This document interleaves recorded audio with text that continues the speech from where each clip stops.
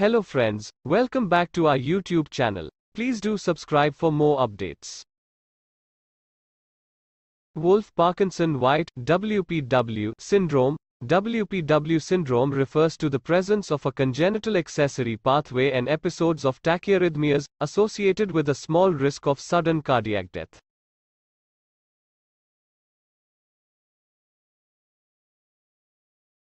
ECG features of WPW, mnemonics, WPE, W denotes, wide QRS complex greater than 110 milliseconds, P, denotes, PR interval short less than 120 milliseconds, W denotes, wave, delta wave, slurring slow rise of initial portion of the QRS.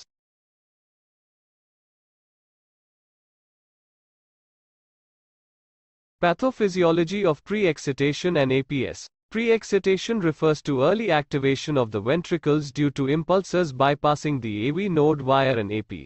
Also known as bypass tracts, APS are abnormal conduction pathways formed during cardiac development, and can exist in a variety of anatomical locations, and in some patients there may be multiple pathways. In WPW, the AP is sometimes referred to as the bundle of Kent or atrioventricular bypass tract.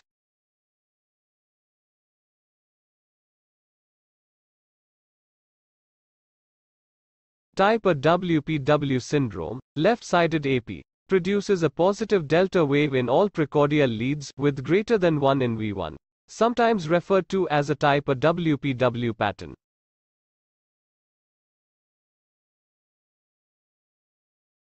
Type B WPW syndrome, right-sided AP, produces a negative delta wave in leads V1 and V2, sometimes referred to as a type B WPW pattern. Tachyarrhythmias in WPW. There are only two main forms of tachyarrhythmias that occur in patients with WPW. These are discussed separately. Atrial fibrillation or flutter, due to direct conduction from atria to ventricles via an AP, bypassing the AV node. Atrioventricular reentry tachycardia, AVRT, due to formation of a reentry circuit involving the AP.